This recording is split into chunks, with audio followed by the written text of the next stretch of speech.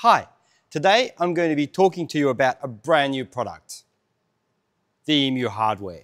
Now we've been working on this for a long time already, and finally we've got everything ready, and we think this is a great addition to the EMU software.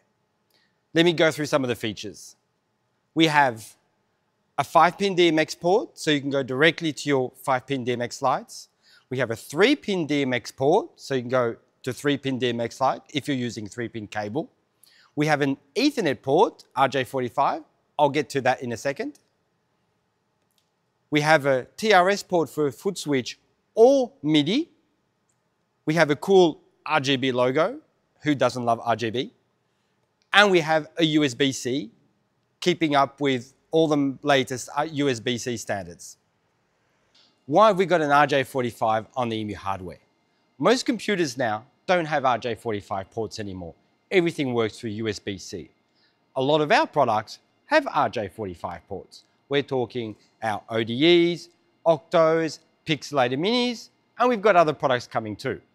What we wanted to do was to make the life easy for everyone who uses the EMU hardware. Mostly, they don't have time to be fussing around with all these connectors and adapters. So what we did, we made a special RJ45 port that when connected to our products, will auto-configure those products inside the EMU software. So from a user point of view, all you need to do is grab your, for example, ODE Mark III, plug it into the EMU hardware RJ45 port, and EMU will auto-detect it and let you auto-configure it directly from EMU. That's amazing. I'm really happy. Let me connect the EMU hardware and show you exactly how it works. I've got a small lighting rig behind me. Typical kind of lighting rig you find in a small bar, a band, something like this. So here I've got my 2 cables that go back to my rig. I've got a 5-pin DMX XLR that goes to the moving heads, and I've also got the RJ45 on an Ethercon that goes back to my Octo. Actually, the Octo right on the table here is sitting here. So let me grab my EMU hardware.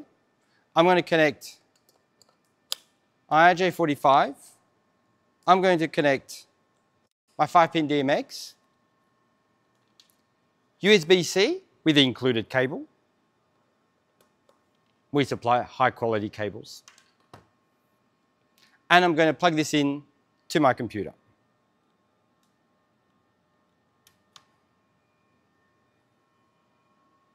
Once it's plugged in, I'm going to start EMU.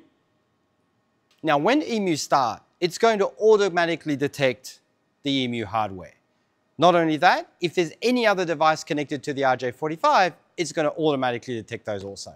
Now, you might have seen behind me, the light started to move. That's EMU that's just booted up on my computer, found the hardware, and is actually running the show that I had programmed before. And that's a wrap on our intro in the new EMU hardware. Stay tuned for more in-depth tutorials about EMU. Until then, admire this cool RGB logo.